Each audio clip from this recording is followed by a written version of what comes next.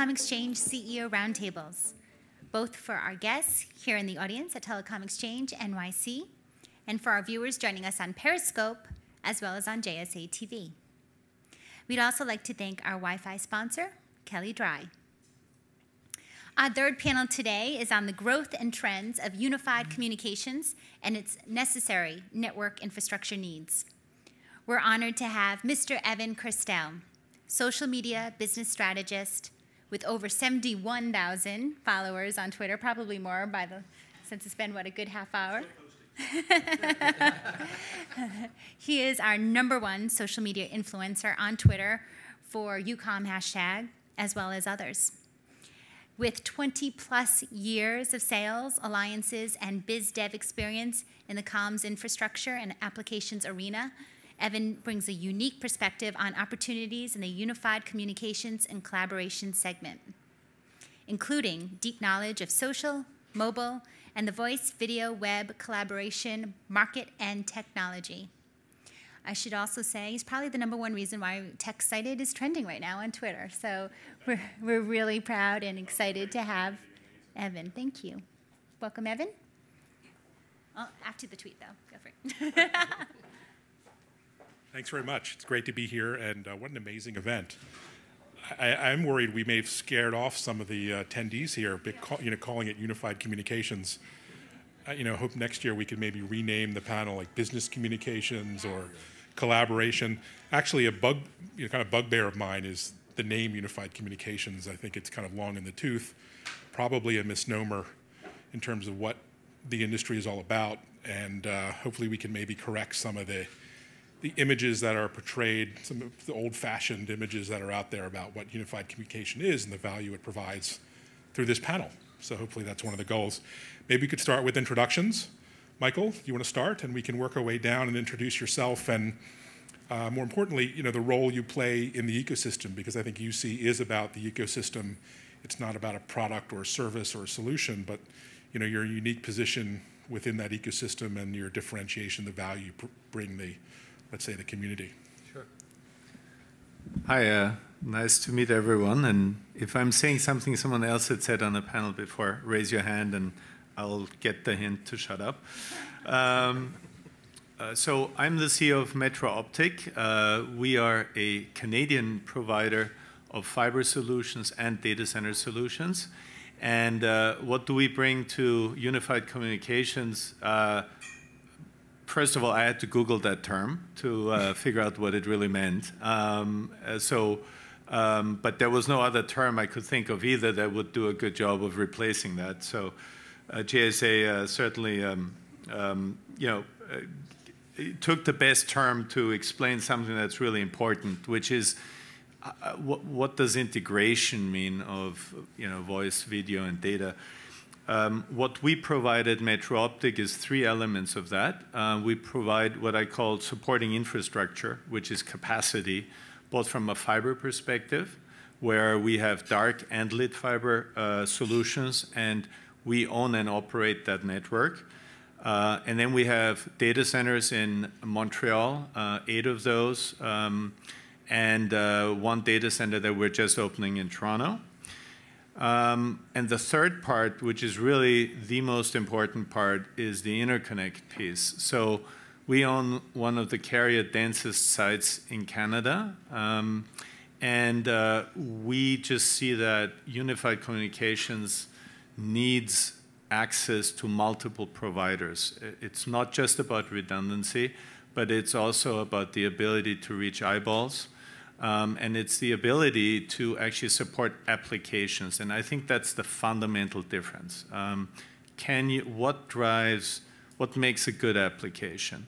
And what do you need as supporting infrastructure to deliver that? And that's really what we're trying to, is our value proposition to the customers, and the ability for us to interconnect to the providers, but at the same time reach the eyeballs through our Metro fiber network to all the data centers in the area really makes a big difference. So that's exactly what how you introduced us, and I think it's dead on.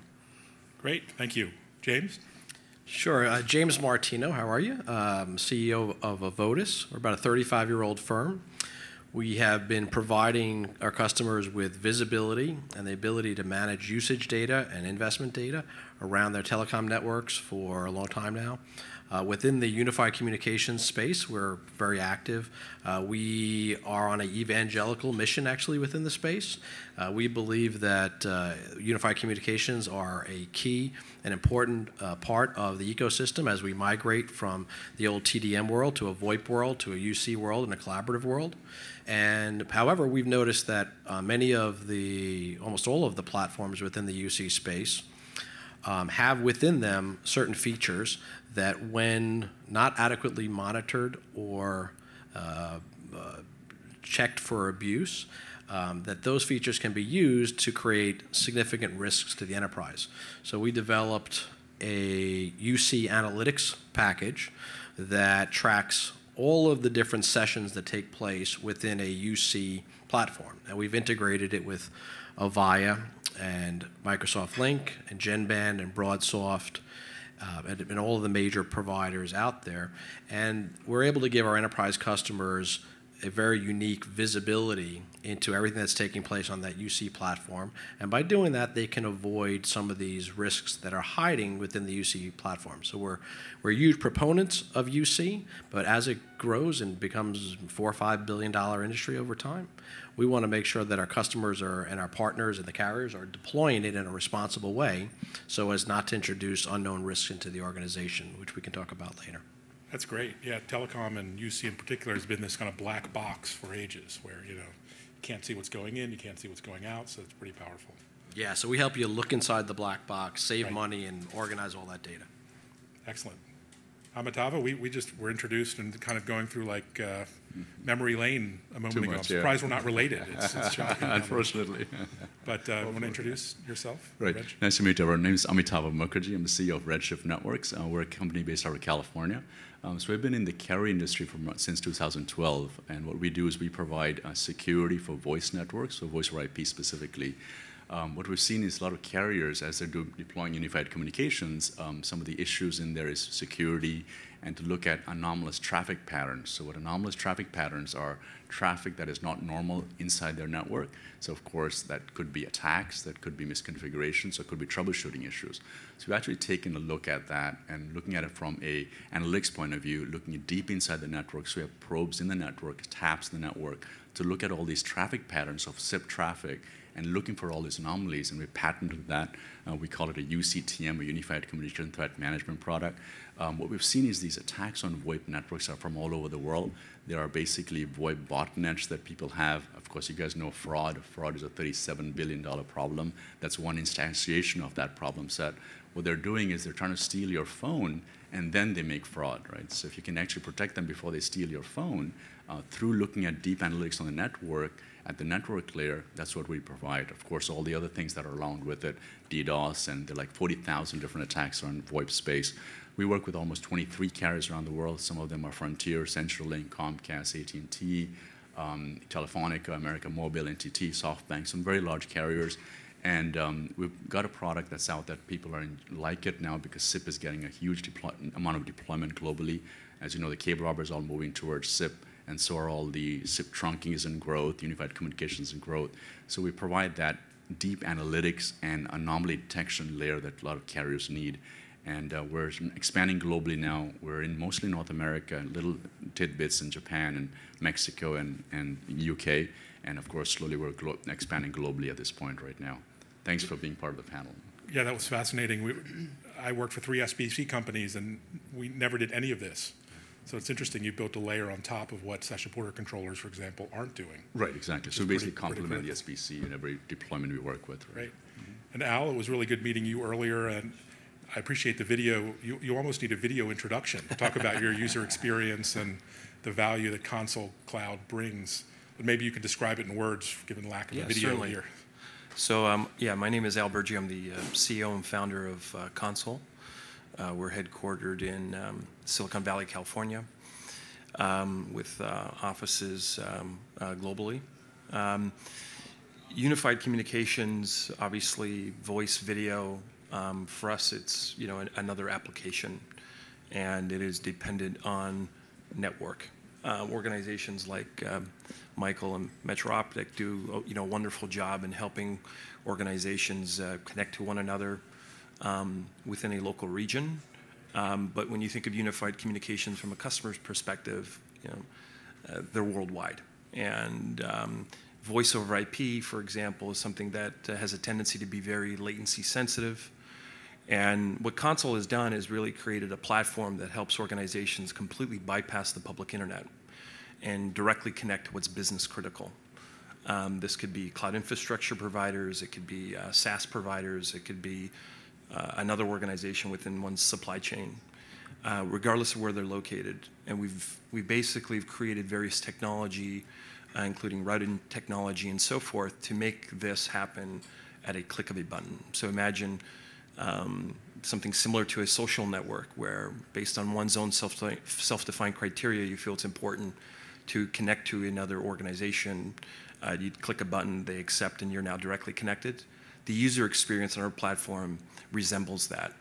We've extracted all of the friction and configuration complexity to help organization A to connect to B within seconds. And it could be enterprise connecting to enterprise, or enterprise connecting to cloud, or cloud connecting to cloud globally. It doesn't matter if the other organization is the other side of the city, or the other side of the country, or the other side of the planet. We've created that virtual equivalent of A and B being in the same room together without having to endure any of this configuration complexity. And they have now a private, secure, better performing connection to optimize the user experience. And so that's, in a nutshell, what we've created with our Console platform.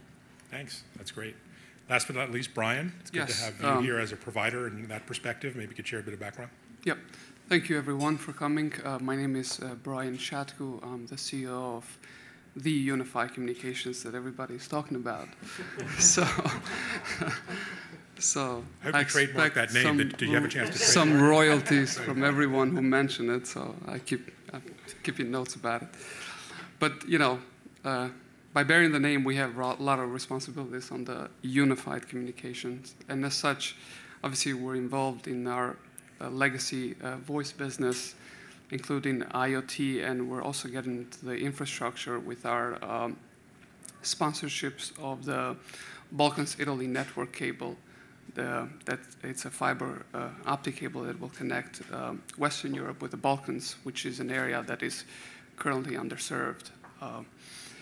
What we bring to unified communications, the solution itself, is we work with operators to better maximize their ARPU, whatever their users are around the world, by targeting these communities with better offer, better solutions to basically maximize this revenue per user.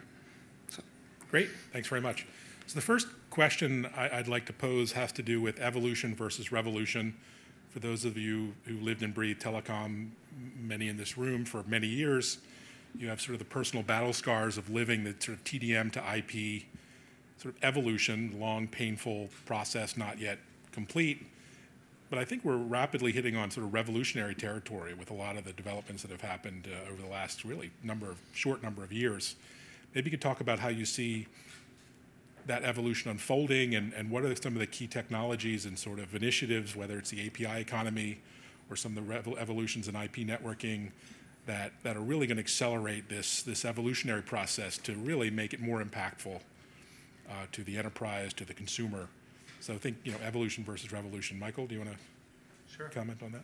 Yeah, I mean, I can't comment on it from a user perspective as much as many of the other panel members can. What I can tell you is that I think fundamentally internet traffic is exploding, and I don't know, you look at the Cisco data, IDC data, we're growing 3-4-fold within the next 5 years.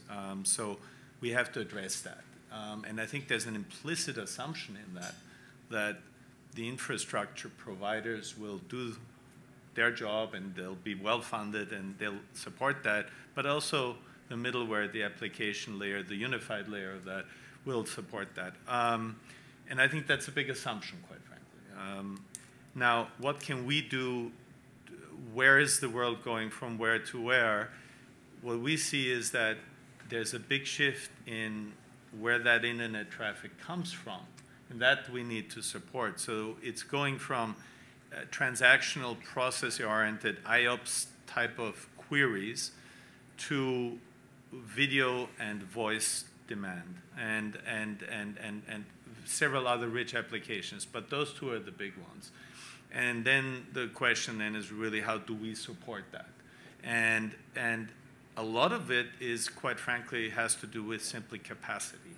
So we need the network capacity and we need the data center capacity. And what we're learning is that the secret sauce we need to deploy is the interconnection magic in the middle, so that people have choice, that there is redundancy in the system, that there aren't too many direct dependencies. The second piece goes to a really tricky issue of peering all that stuff, and how can we help in the middle. And what we are seeing is we need to become better at network architecture.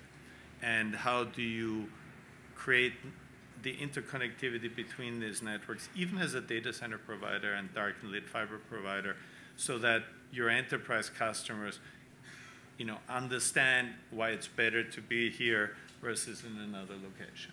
Great, that's very helpful. James, you want to talk about the move the enterprises are taking to become cloud-enabled, software-defined, and what that means for your business in terms of, revolution versus just some of the evolutionary stuff they've been doing for years? Yeah, so it's an interesting thing, right? So I've been coming to this conference since it started about 10 years ago, and one of the things when I'm sitting around with some of our, when I go through this type of show, I run into like 15, 20, 30 different people that I've gone to war with, together with mostly, not against. I'm a nice guy.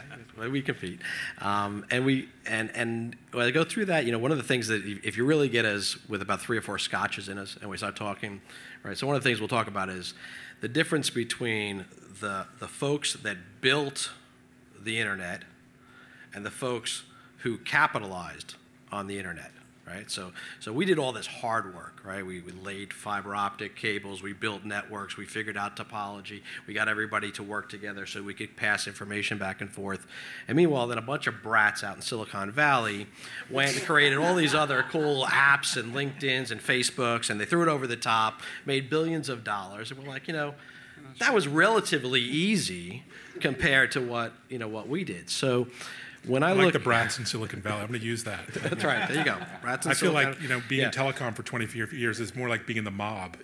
It's like once you're in, you can't get out. These networks don't build themselves, my friend. So when I look at things and they're going into the future, I think one of the things that we're focused on, at least, is not just enabling infrastructure and enabling technology, but really to go beyond that and think about things like information, right? Information has value. So we're big into what the big data scene, all right? So one of the things we're always trying to do for our customers is to capture lots of information and create queryable, reportable, searchable databases that provide that customer with a lot of information on what's taking place on their network, okay? And lo and behold, as we're doing this, for whatever reason we're doing it, along comes this big word called big data. And there's conferences that just talk about big data.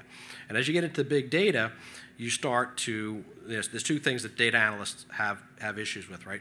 One is they need to find data because the enterprise doesn't have it. And 2, if they can find the data, they want to be able to organize it and manipulate it in a way in order to create value. So I think where we need to be as an industry is we need to start helping customers turn information into profits and information into competitive advantages. So that's what we've been focusing on. And we like to think about all that information that we capture about, let's say, a unified communications platform. Who made what phone calls, who made what was on conference calls, what was going on instant messaging, what was the text and instant messaging.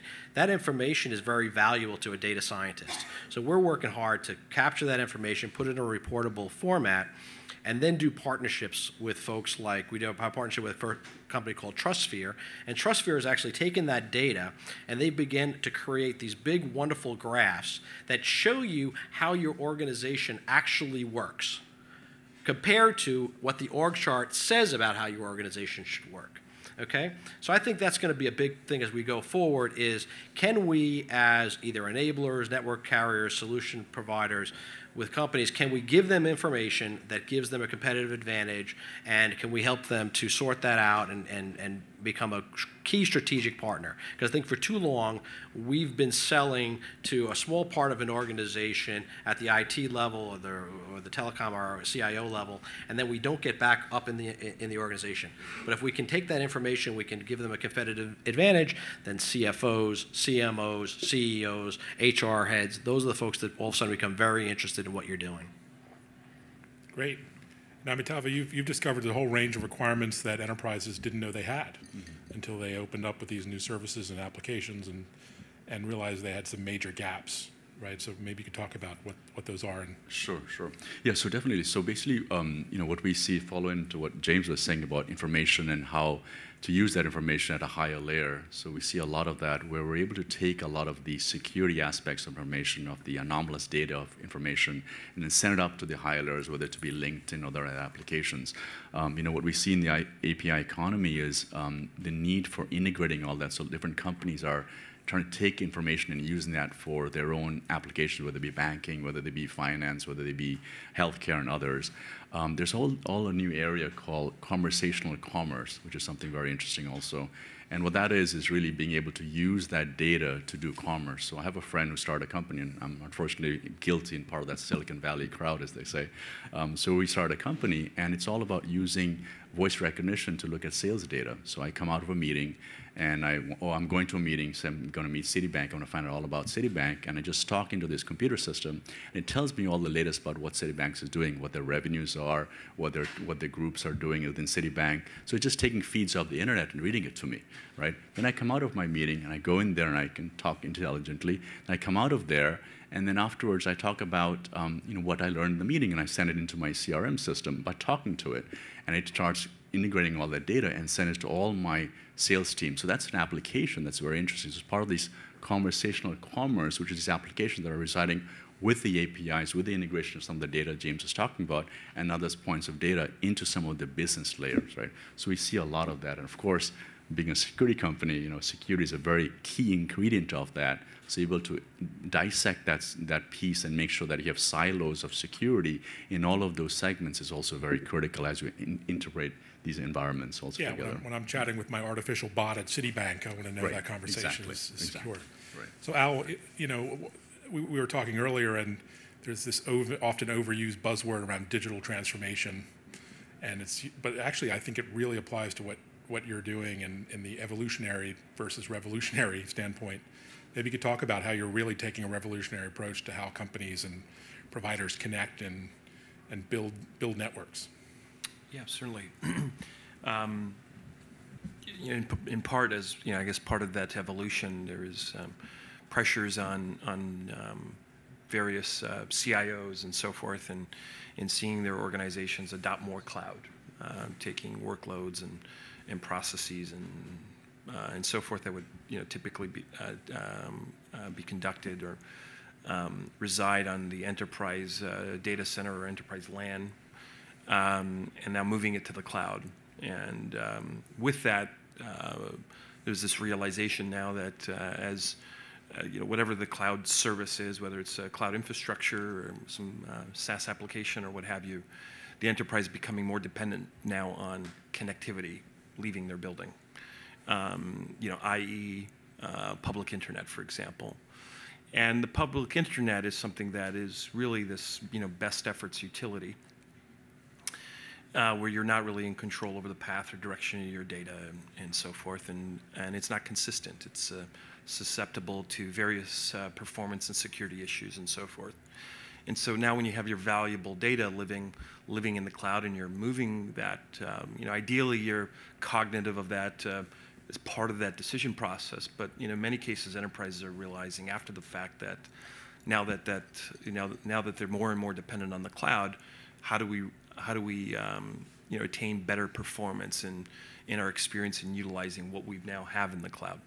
And so this whole notion of directly connecting, it's easy, I guess, if you're using a cloud that is within relatively close proximity, but what if it's, a cloud company A is the other side of the country, SaaS company B, also the other side of the country, for your financial partner or what have you, et cetera, et cetera, et cetera, globally. I mean, it's not necessarily in your backyard.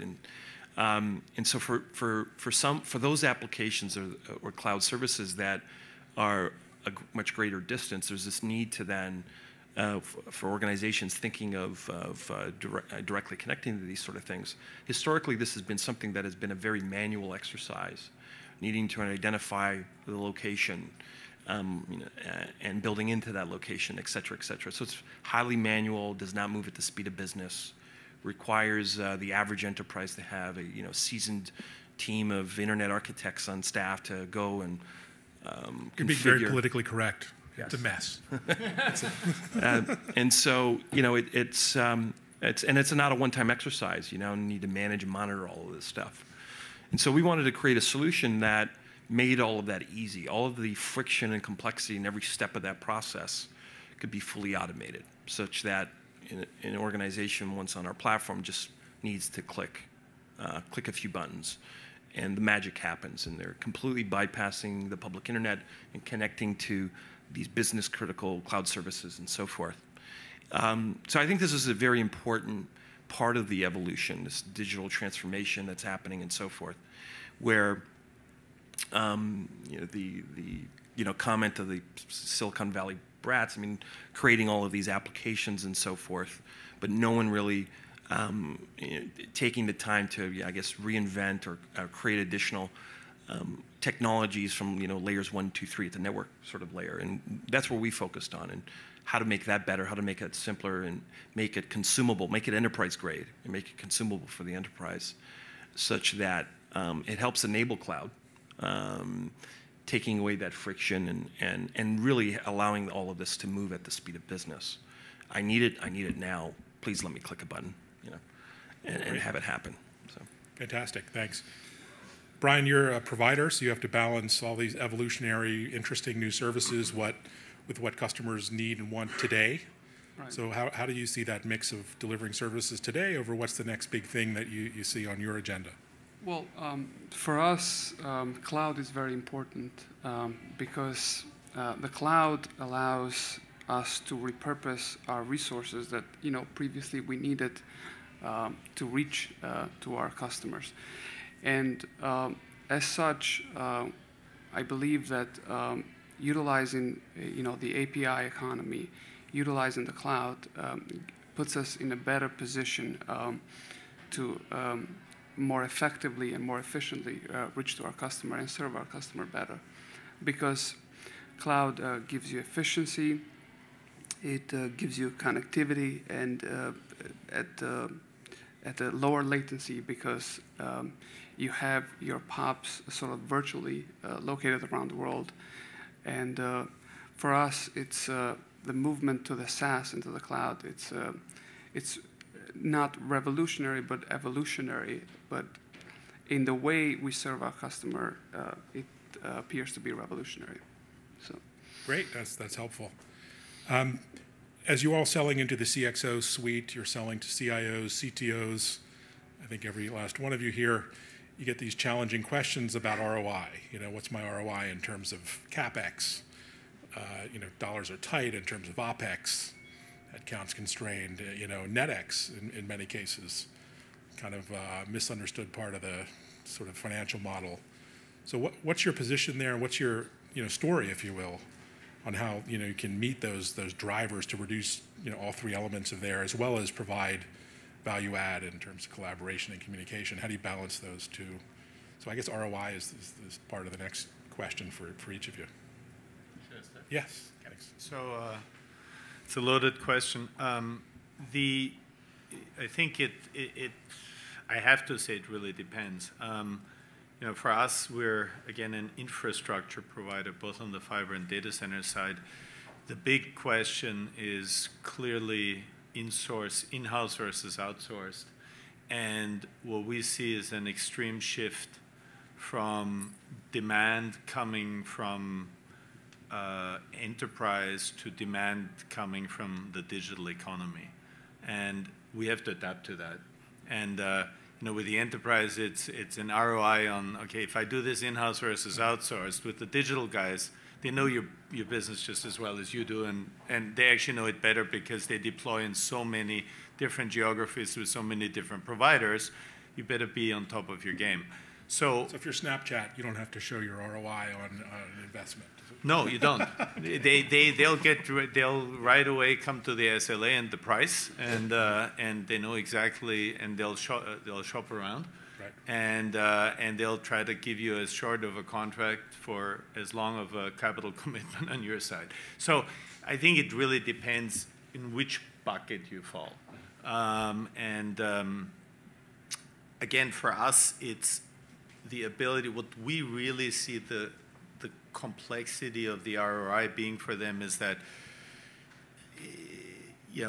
what is cloud now, and how do we work with that? Because it's efficient in so many ways, but at the same time, it's everywhere, and sometimes they need proximity to the eyeballs. This is something we constantly come up with, and so they want services deployed closer to the consumer of the services, but that creates an infrastructure challenge and an investment challenge.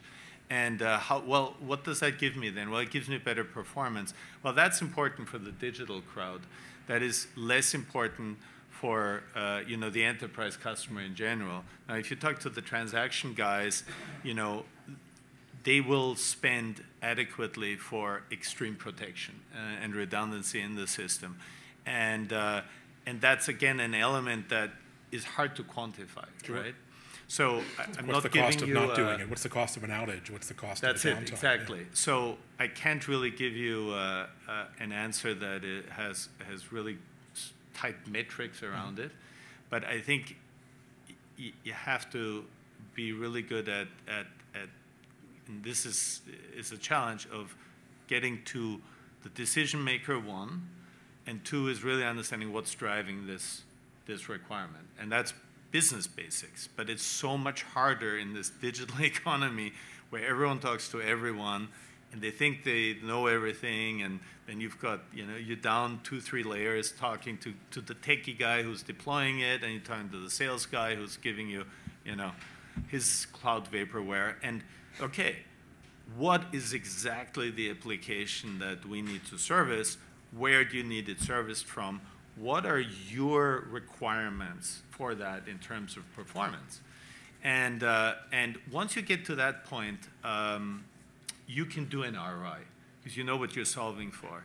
90% of the time, it is the hardest thing in the world to get to the right person, to ask the right question, get a specific answer, and then being able to respond. Yeah, no, it's certainly selling 101. So James, when you're dealing with a CFO maybe or CIO, what is your story around the return on that investment? And I guess pretty data-driven, given your products. Yeah, I think there's two things I'll touch on here. When it comes to UC analytics, there is an ROI that you can really calculate and watch because you can see how the enterprise is utilizing the technology, right? So I like to think of spending on telecom and technology as investments. I don't use the word expense. I call them investments because really there's a kind of a subtle underlying tone there that says we should invest in telecom and technology because it's going to make our people more productive and it's going to help us to have a better organization. Okay, and that underlies almost everything you see in the telecom space. And that underlying piece has moved us from TDM to VoIP to UC, and I think the business case is pretty strong there. But I'm going to go kind of beyond that, right? I'm going to talk about security, okay? So you can talk to any CIO in America, and they will tell you about the vast amounts of money that they are spending to protect their networks.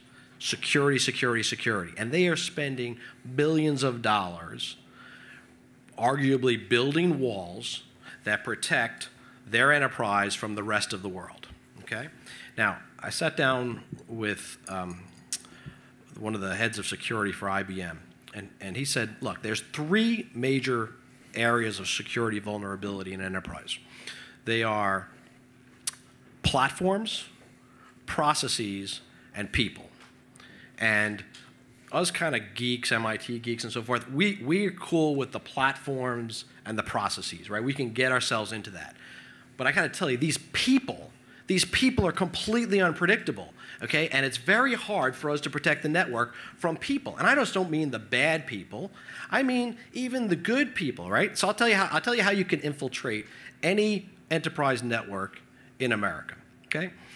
Go out and buy a bunch of... Do we need to get the witness protection? Yes, witness protection, okay? Yeah, okay. So go in your drawer and collect a bunch of old keys that you have. Put them on a key ring, okay? Take a key fob with a USB port and put a virus on it. Now, make about 20 of these, go over to your favorite enterprise customer and go into their parking lot and drop those sets of keys all over the parking lot without any identifying piece of information on the keys. What you will find will be all of these wonderful, altruistic, best employees that you have in your firm will find those keys and feel so bad for their coworker who has lost their keys, they will pick it up and they will bring it into the office. Unable to identify whose keys they are as it nags at them more and more, they will notice that it has a key fob on it. And they'll say, oh, God, if I plug this key fob in, I bet you there'll be some information, and I can then identify the owner of these keys and bring them back to them, okay? And within a couple hours of leaving those keys around, you will be inside their network with whatever type of virus you want. And the billions of dollars of money spent to create security outside that will all have been bypassed in a few minutes by your best employees, okay? So when I talk about return of investment, I say you need to watch your employees. You need to watch the bad ones, the medium ones, and even the altruistic ones, because they are going to do things on your network utilizing the tools that you have that potentially are going to put you at great risk. So the ROI on a UC analytics package of 3 to 5% on top of a UC deployment is peanuts compared to the amount of money you can lose when your employees either deliberately or altruistically jeopardize your security and bypass all of that wonderful software you've been sold. That's great. It probably doesn't hurt that that's ignored by most of the UC vendors out there, so it makes your life a little easier. Sure. Redshift, you have a pretty interesting but esoteric technology. How do you communicate that to the CIO and the value and the investment required for you? So this, again, going along with James, security is our bread and butter, and so of course security is a huge issue for a lot of companies. Target, Sony, all the good things that you guys have heard about in the last year, CIOs losing jobs, et cetera. So such a big issue, they're investing, I think it's a $100 billion industry or $150 billion industry. There are gangs out there that are doing DDoS attacks, right? So DDoS attacks, there's a whole chain of people out there that it's about a $250 billion industry just evolving around DDoS. So basically there's a guy who does the DDoS, a guy who steals the data. So there's like a whole food chain out there. Same thing with fraud. So fraud is a $37 billion industry. There are people that actually go steal telephones, the SIM cards, et cetera, and there are people that actually do the actual fraud. So there's a whole, you can say, supplier, reseller, whole chain of command out there. Same thing for all these other attacks. So when we go into a company and we talk about ROI, the most important is what are you losing in fraud today? What are you losing in security today? What is the reputation to your customers? What is the impact to your business? Companies who get attacked, there's about 2.5% loss in revenue in a year after they get attacked. Of course, Target was a big issue. Their revenues went down, et cetera. I wasn't going to Target for the month, I think, but I heard that cards were all stolen, right? Because I didn't want to have that happen to me. So you can imagine the impact of a company. So we talk about all those ROI numbers. Of course, when it comes to voice, it's a little different because people are used to all the information about data threats, right? How about the voice threats? So what we see, it's interesting out there, is we show them, I have a site called, if you go to voip-attacks.redshiftnetworks.com, you'll see actually the attackers attacking real carrier networks today. So what they do is they'll attack networks in New York in the morning, California in the afternoon, and Tokyo in the evening. So they're basically the same guys are attacking all these networks consistently. And so there is definitely a coordinated effort to attack these networks. And so we give them very empirical data because we're able to take a lot of the data that we see when we do the first trial with the customer. We can give them empirical data, what they're attacking, who they're attacking, what they've done to your network.